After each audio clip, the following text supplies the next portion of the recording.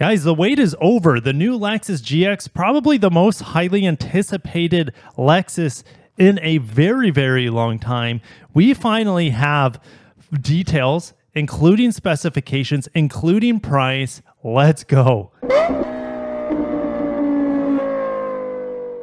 Now, most of you know these details. These have been gospel for a while, especially, the 5-seater overtrail models with the 33-inch wheels. That was all announced, as well as the twin-turbo V6. We all knew that, as well as towing capacity even, and we knew about the hybrid. So, however, the hybrid's not coming at launch, just probably available sometime in 2024 would be my guess. Starting MSRP, guys, including DHP, $64,000. Where does the current one start at? Well, it starts at $60,725. But you got to keep in mind, yes, the V8's gone and we have a bigger, more capable GX now, but we have way better safety features in here on the new one. We have way better powertrain numbers, maybe not, as desirable for some people. Some people just want simple V8, and there's a gajillion of these old GXs that are going to be on the roads forever. So those will always be an option.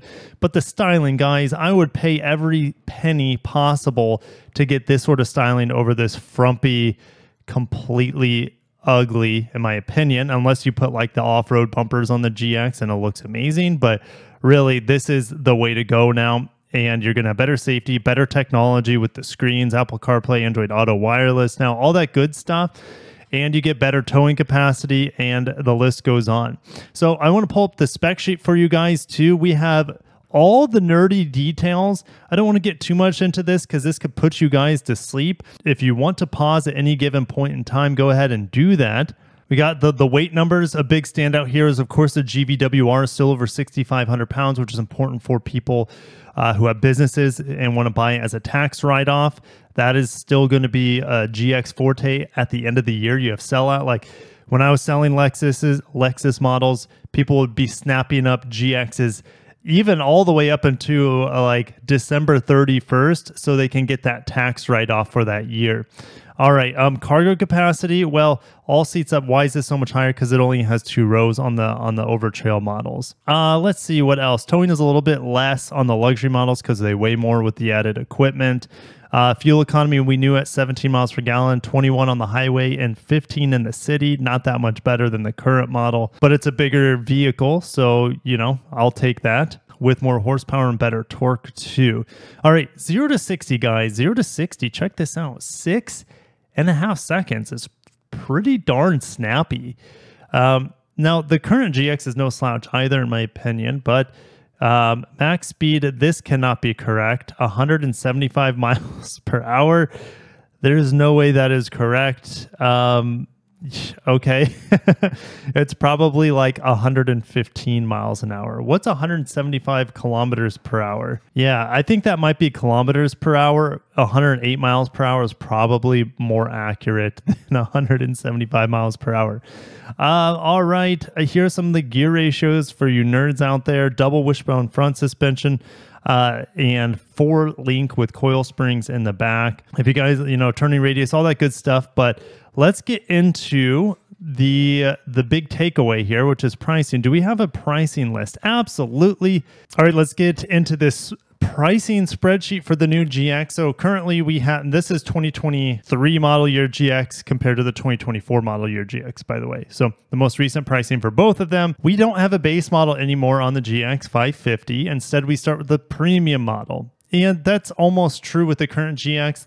When I was selling the GX, we would hardly see any non-premium models.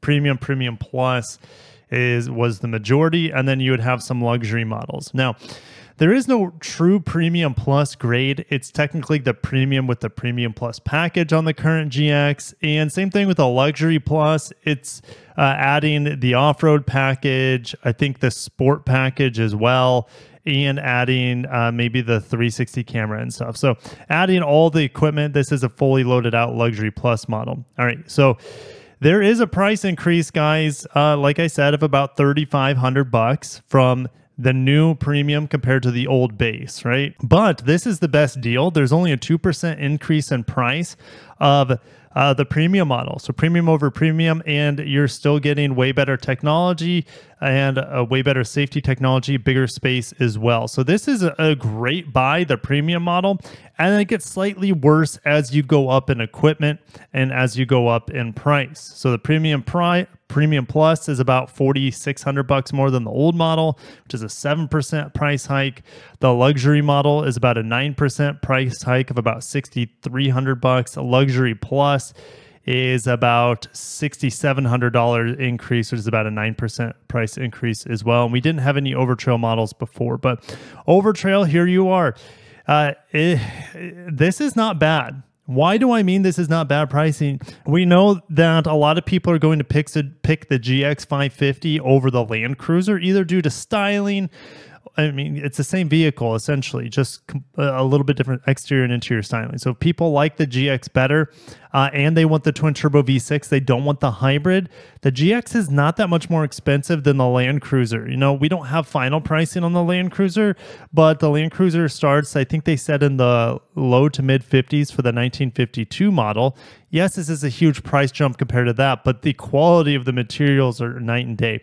So the GX Overtrail is really going to compare with maybe the first editions of the Land Cruiser, and those are probably going to be in the low 60s without dealer markups. So this is looking like a pretty good buy on the Overtrail models, absolutely. This being the GX 550, though, with 3 rows of seats, and then you have some money here for modifications, but it's only about $5,000 more compared to the premium model for the Overtrail. So, guys, you're going to have lots of different options here for the GX 550.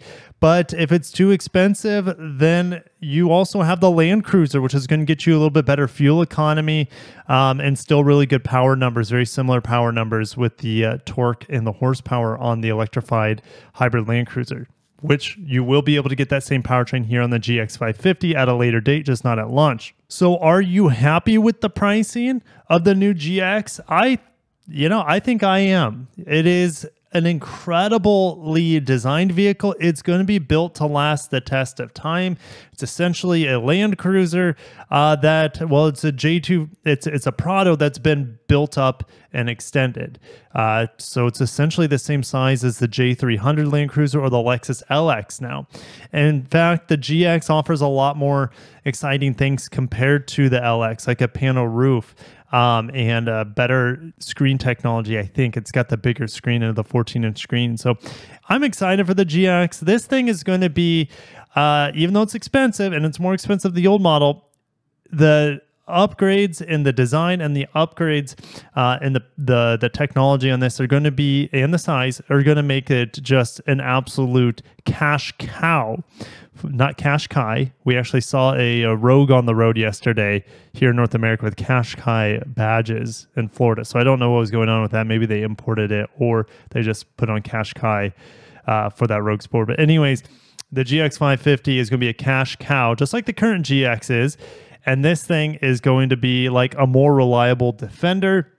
I think it looks amazing, and I cannot wait to drive it. I should be able to drive it in late January, just depending on when Baby Kryfels comes. I may have to cancel my reservation. We'll see. Hopefully not, but family is more important, obviously, and I only got one son, so this is the time to spend with. Anyways, I'm going to shut it down there. Thank you guys for watching.